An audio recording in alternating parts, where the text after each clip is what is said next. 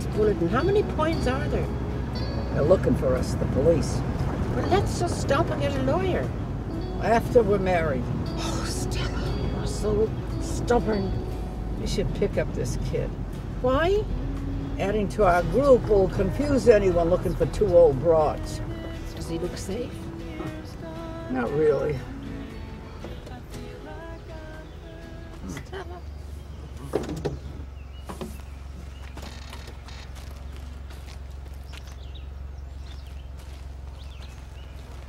Pull up your pants, kid. You're humping the wrong fire hydrant.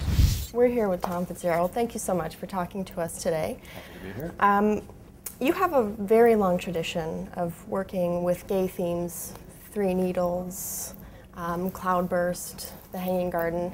Why, as an artist, is it so important to you to work in that genre? I think what I really write about, and the commonality between all the different characters in the various films, is that they all feel like outsiders. Mm-hmm. They're just outside of something that is important to them that they want, but for whatever reason, often their queerness, mm-hmm. they are on the margins of it. A lot of my films, there's rituals and ceremonies going on, and another journalist had to point this out to me some years ago. But you know, at The Hanging Garden, it's about a guy coming home for his sister's wedding, something that at that time was a kind of ceremony off the table for him, because he was gay, and this was the mid-90s when I made the film, and so to him a wedding ceremony was something he would never be part of, the way it is for a lot of people.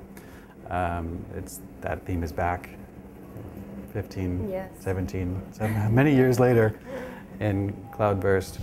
Stella, are you proposing to me? Maybe. Are you down on one knee? Yeah. I don't believe in marriage. I was married, remember? And that was like having a brain clot. I loved you for 31 years. I loved you when you got fat. I loved you when you went blind. I'm gonna love you forever. How much did the gay marriage issue inform the writing of this piece for you?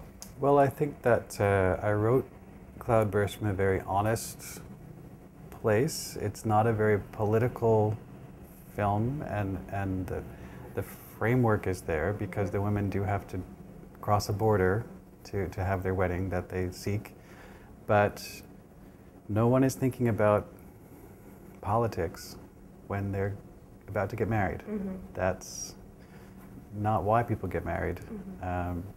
So it is a romance, and it is very much about a woman trying to protect her family, protect her love, at any cost. Mm-hmm. How did it come to you that you thought you would write a movie about two women in the twilight of their time and retirement age, and write about their love? How did that come to you? Well, you know, Olympia was really my muse for the piece. She inspires me. I've worked with her before. We work well together. She's wise and vivacious. I wish I had half of the energy that she has. Stella, which is played by Olympia Dukakis, and you have just described her as quite angry.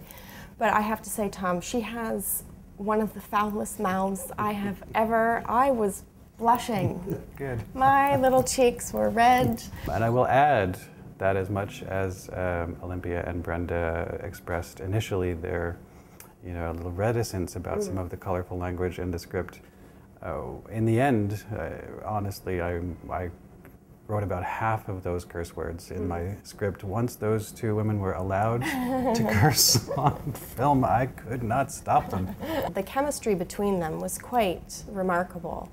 Did you have a long rehearsal period with them, or? No, but Olympia and Brenda have known each other for some time. They're good friends, and they both have had great lifelong marriages. I think that they completely understood the emotional life, the energy between two people who have been together for decades, and how all politeness has gone out the window.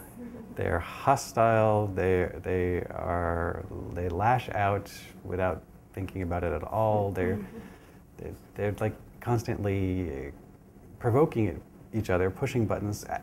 I say itching and scratching. They never played the sentimentality of the movie, and I greatly admired that. And that was what they brought to it. How did a fellow who was born in New York and raised, I believe, in New Jersey, find himself living all these years in Nova Scotia? I feed off of the energy in Nova Scotia. It's very, very different than the way I grew up in New York. Very different kind of energy, and I feel like every day in New York is a challenge, a great challenge to take on, and a great big way of living. And when you live in a place like Nova Scotia, it's nurturing. So all in all, Canadians are great and Nova Scotia's All wonderful. in all, Canadians are great and Nova Scotia's wonderful. That's exactly what I was thinking. I thought so, and I think that's the perfect way to end. Thank you so much, Thom. Thank you. Thank you.